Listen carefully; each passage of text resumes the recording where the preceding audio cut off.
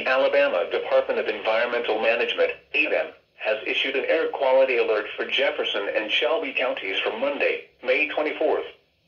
Under Code Orange conditions, ground-level ozone concentrations are expected to reach levels that are unhealthy for sensitive groups.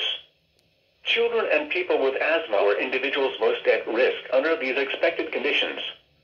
EAS recommends the following actions during an air quality alert for ozone. Conserve electricity and set your air conditioner at a higher temperature. Limit driving and combine errands. Use the bus or carpool to work. Avoid use of gasoline power lawn and garden equipment.